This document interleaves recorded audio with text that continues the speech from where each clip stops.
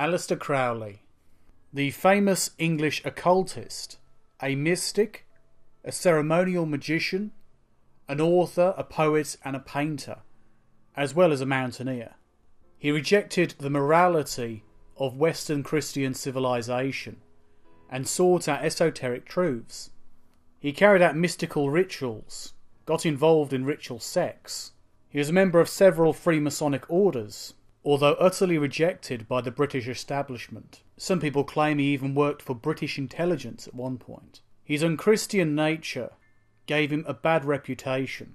Due to his conflict with Christian morals and ideas, many vicious and almost puritanical rumours were spread about him, suggesting that he ate human flesh, feasted on young virgins, and other such rumours, creating the picture of some occult master with a vampiric nature. Yet such claims were never substantiated. He trained in ceremonial magics, and eventually was drawn towards the philosophies of the East, Hinduism, Buddhism.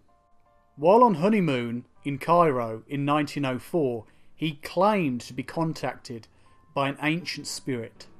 Supposedly this ancient being told him all he needed to know for his own holy book as a foundation for his own religion.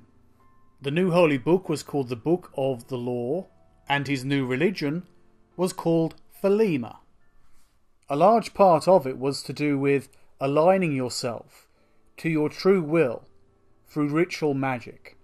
Over time, his belief became more established, and in 1912 he joined Ordo Templi Orientis, becoming the head of the British branch of that organisation.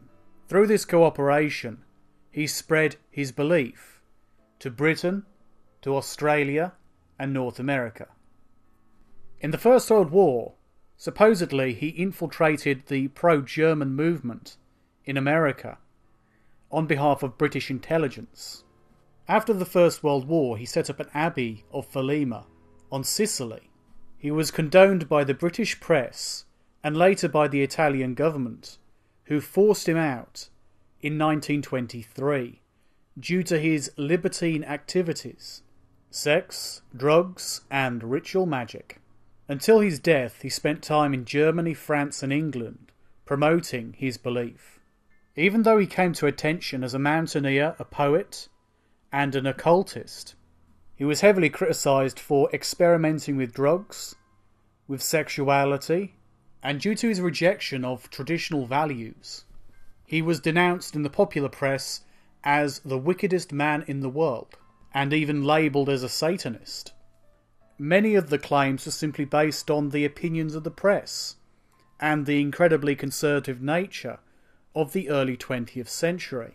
The term Satanism, much like today, was thrown around by religious fanatics who couldn't deal with individuality and differences in a society so heavily emphasised by Christian virtue.